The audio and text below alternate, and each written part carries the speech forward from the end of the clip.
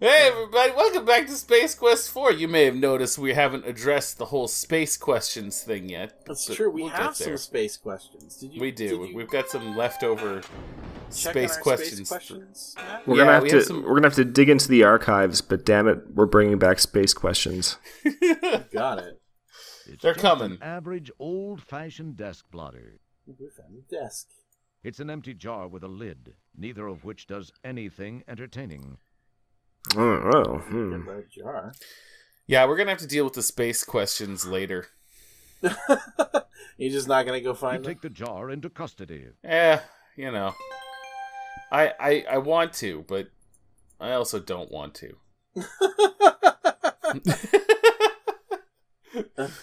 There's some good stuff out there. Some good solid space questions. Yeah. There are. But a button. Perhaps I'll give it a press. Oh.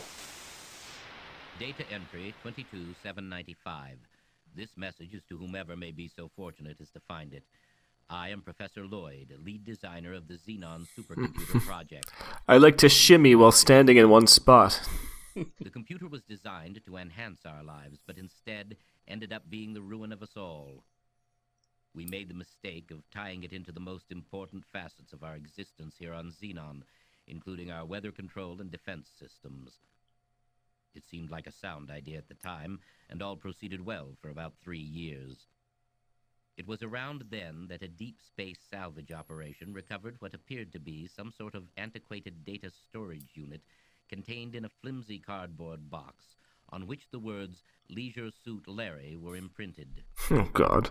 On its back was the picture of a not particularly wholesome gentleman, but that's another story. My counterparts exhibited shameful behavior as they tore open the box to get at its contents. I could not understand the commotion it generated. The data was uploaded into the supercomputer for analysis. As a result, a crippling virus spread through the machine like a bad social disease. All control of the computer was lost. All screens went blank. Then these words were displayed by the monitors and uttered by the vocal outputs. Wilco must pay. From that day forth, the possessed computer waged war on the inhabitants of Xenon, using our own weapons against us. Some managed to escape to other planets. Those of us who remained stayed to fight the machines and robots under its control. It was a bloody war. Those of us that were not killed were taken captive and modified. These cyborgs infiltrated the loyal ranks of resistance, rooting out almost all of our hiding places and exposing us to the mechanical menace. Some of these poor souls still wander the streets. As of this recording, we are down to only a handful of rebels. My health is deteriorating rapidly. To make matters worse, I've just learned that the computer has unraveled the mysteries of time travel. I've sent my 2 best men to attempt to steal this new technology. If you are not a machine, then perhaps they were successful. Please realize, you are Xenon's last hope.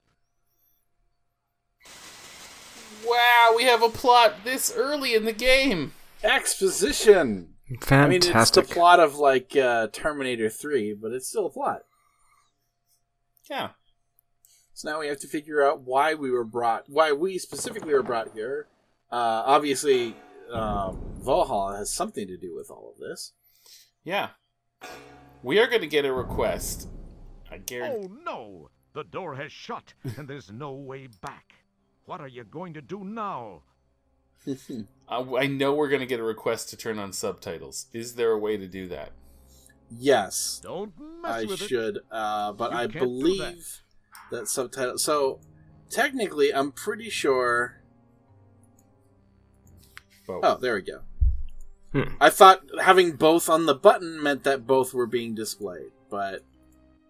This hatch, locked from the other side, was your portal to this area. But There you apparently go. I was wrong. So now it's working, and I apologize that the first episode was lacking in that respect. You know what? We didn't have any space questions in the first episode, so... It's true. Was it really a space quest playthrough? Really? Without space questions? That we only started in Space Quest 3? I mean, who even knows? Who even knows anymore? But yeah, now we can read as well as listen. For those of us who are better at reading. Using a single save game. Oh no. Oh shit. Oh no. Either you or the slime will have to be in a different position for that. Try waiting until it stops moving. Either you. Either you.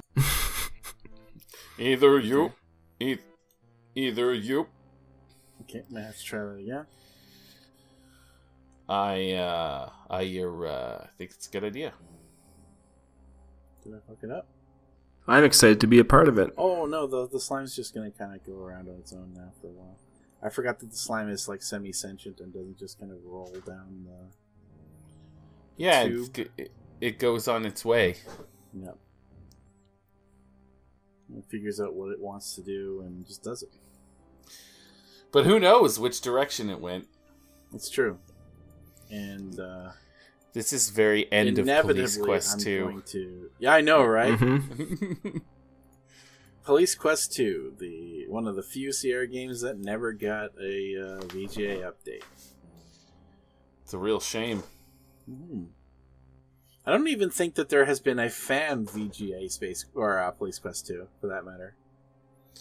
So, like, one day, we're going to end up playing all of the games that we've played already in the VGA upgrades, right? Oh, yes. Oh, most certainly. I mean, it's going to be a few years from now, but it will happen.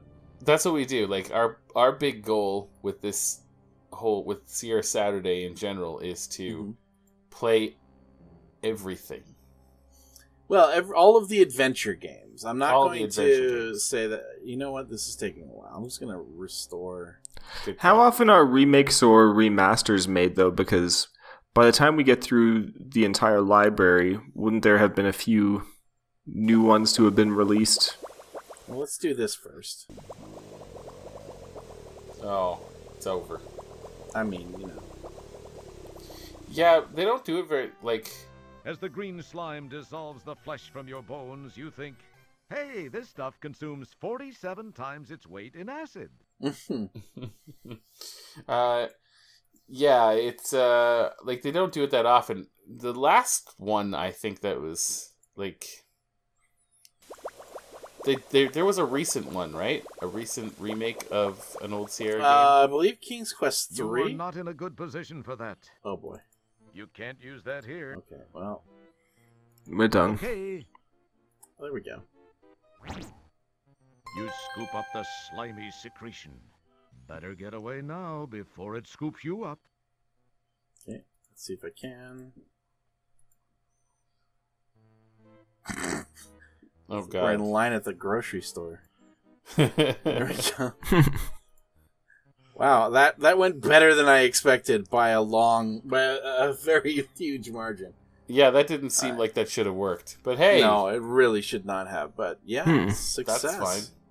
Serendipity. We are going to save because I don't know if I can pull that off twice easily. So yeah, we're gonna play all the adventure games all over the place. We're even gonna play the fan remakes, and the fan sequels.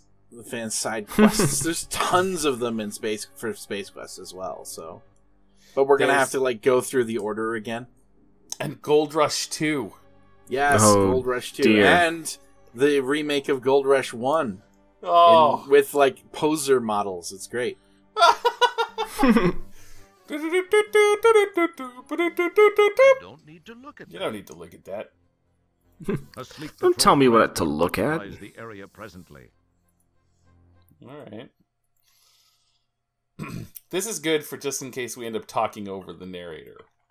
Absolutely, which we will, almost definitely. Oh, yeah. Because we're a bunch of arseholes.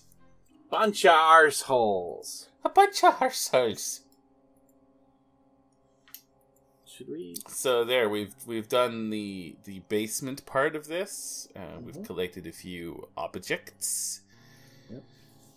Well, you're fucked. No. I was trying to get to the edge of the screen. I'm like clicking around like mad too.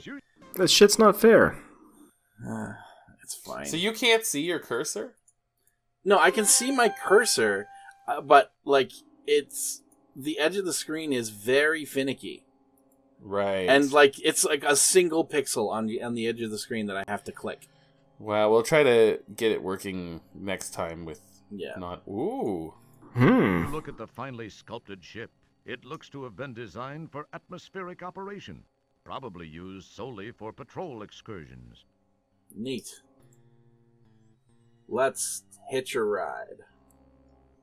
This seems to be a relatively spacious landing gear compartment. Wonder how cramped it gets in there when the gear is stowed. Time to find out. Look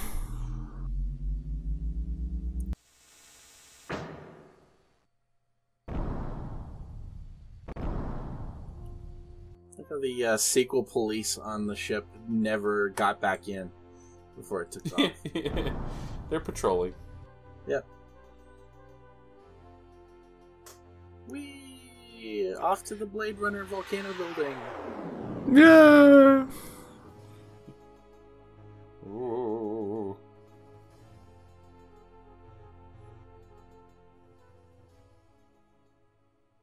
All right. Well. Oh, ship's going. Oh. Oh. Oh. It looks kind of like a Shy Guy mask. It does. Hey, nice. Yeah, those guys were just dropped off to patrol. The pilot just took off back. Yeah. This is the patrol shuttle you hitched a ride on. Mm-hmm. This is a fueling unit for the patrol shuttle. Thank you. Thank you. Let's taste it. It tastes like nothing you'd ever want to put your tongue on again. Yeah, there's a lot of that. It tastes like nothing you... Oh, you bet. It doesn't smell great, but it smells better than you. This scene reminds me of Firefly for some reason. Oh. Oh, sugar beets. Sugar beets. I've just completed a scan of the Labion sector of Space Quest 2. No sign of presence at this time.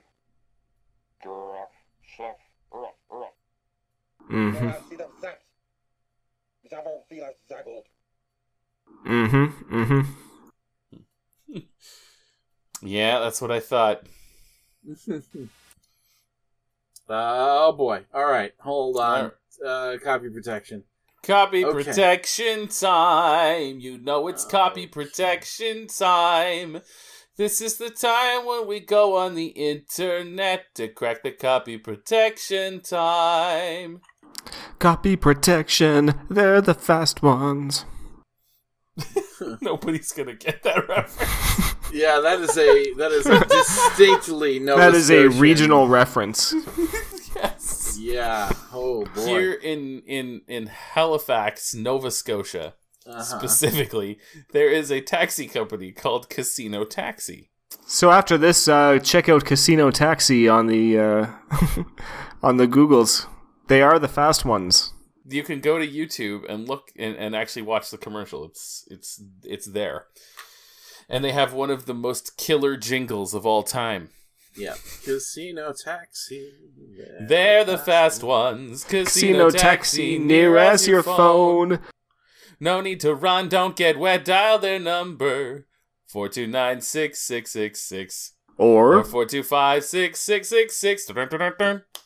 So we have to memorize this code, but fortunately, since we have it on video, well, actually, from the next episode, I'm probably going to be playing this on DOSBox. So you may not actually see the code, which is going to be dangerous. I should probably take a screenshot of it for later on, but that's fine. Everything is fine. So now we have to find our way elsewhere. Because just hitting enter is not going to do anything. The powerful quad quark drives Rev to life. Time and space bend under the fibrillations of the time-rip transfluxers. Your adrenaline and stomach reel with the hyperbolic hyperbole. And finally, nothing happens. You're already there, Roger.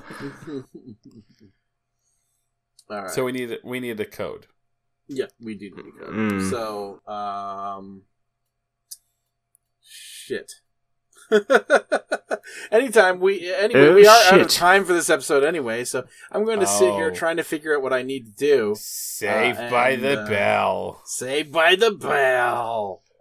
When my teacher pops a test, I know I'm in a mess, and my dog ate all my homework last night. Doop doop. My dog. Monitor. Probably used to monitor something or other. All right, so we'll see you next time, everybody, and that way you'll also see the code that we need to use for getting back to Space Quest 12 later in the game. Yeah, it looks like we're going to get out of here for now, though. So, yep. See you guys next time. You got that right. I'm so glad you can join us. Space Quest 4 is a delight. And next time, we'll have your space questions ready to go. Mm-hmm. Probably. Maybe not. I don't know. Depends if I feel like it. So there. 4296666 or 4256666. And just as a side note, with Vogue Optical, your second pair is free. Oh no! No, nobody wants to see all these lame local commercials from the 80s and 90s. Nobody. Google casino taxi ads, Halifax. Oh, we're cutting to that right now. You're cutting the video in right now. If you're a person on the go, write down this number. It's the key to traveling quick. It's Casino Taxi's number, 4296666.